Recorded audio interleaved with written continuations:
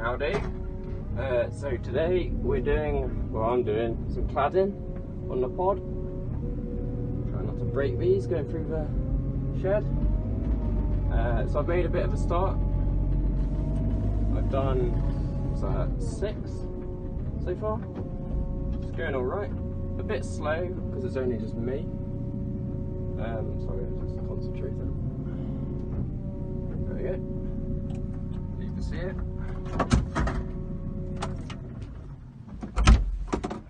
But yeah, it's looking alright. We haven't quite finished the breather membrane on the top yet, mainly because I can't get up on my own.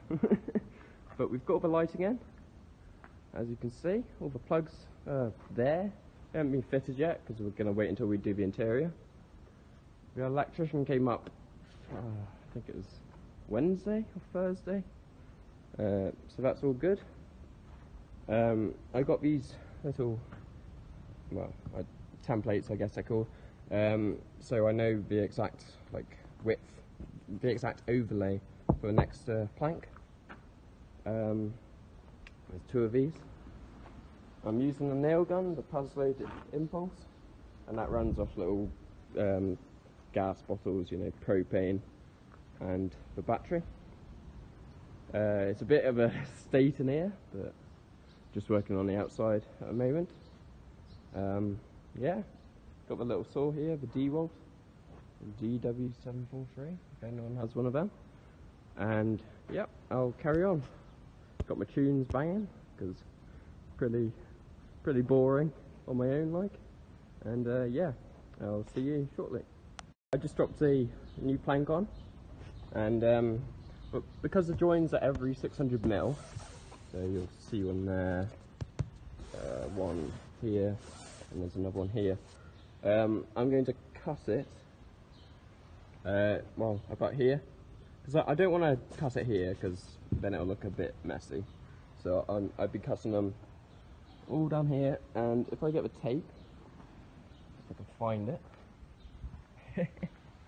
Oh god. Yeah, it's about 120mm, obviously. And I'll just cut this and be on my way. That's my chalk. Just a rough line. I mean, the blade's square anyway, so. Yeah, that's not the neatest. But yeah, I'll get it cut and show you, well, from there. Rightio, so I got the Puzzle here. That's all cut. You'll see it won't line up because this below one was actually off a little bit, so I had to angle that nail in at like a diagonal to get it into the membrane there. So if sorry, do this. I really need a tripod or something. So I do it about 2 inches from the top. Like I've seen on Google and places people can do it from 2 inches from the bottom, but they're just so thin, sorry, so they crack if I do it any lower.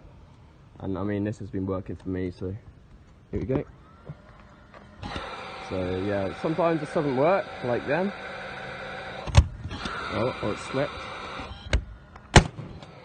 There you go. See how many I can do one-handed.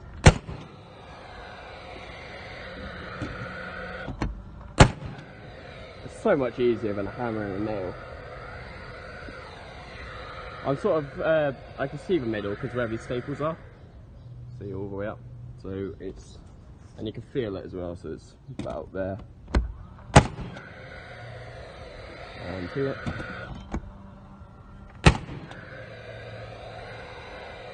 Sort of ache in my hand now.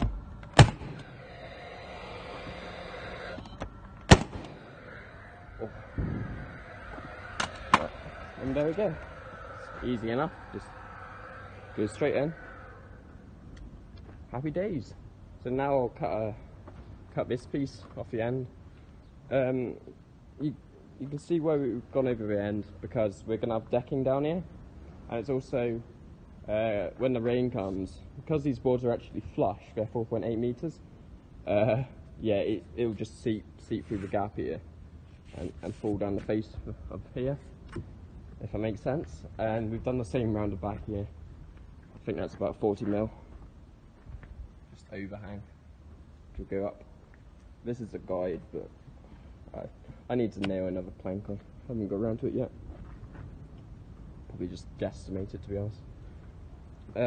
So yeah, I'll carry on and hopefully get somewhere halfway when you next see it. Righty, well, the PAS load has stopped working for some reason. It's probably out of gas. I mean, I did check it, but I think it just needs lubricating or something. So in the meantime, I'm up on the roof, balancing precariously on my knees, on the side of here. Probably not a good idea. Got the man basket. I mean, I need to climb up on. And yeah, so I've just been stapling this on. I need to tense it up from the other side, this side down here, but just working with the staple gun. Or the stapler. Ooh, it's bloody wobbly. So yeah, I'm not gonna film me doing this because I'm more than likely to fall off here. There's a bit of glare on the camera, sorry about that. And yeah, I've got about halfway up with the wood, the feather edging, so that's not too bad. Took me about 2 hours getting to there, so I guess there's another 4 to finish outside. So yeah, not bad going. Yeah, I'll catch up in a minute. Alright, so it's another day. It's almost night time. And yeah, turns out the PAS load wasn't the best tool because they're a bit thin. And ignore what I said in the previous clips where nailing them at the top was the best place, because it isn't.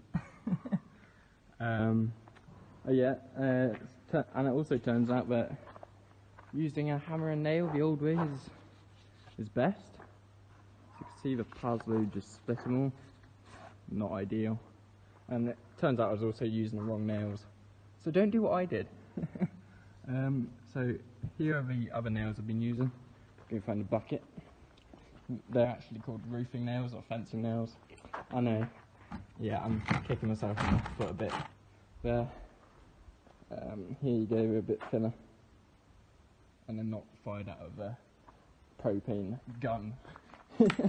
So yeah, I've had to put, well, I thought, but because I've already done one at the top, put one at the bottom and keep it in order like that.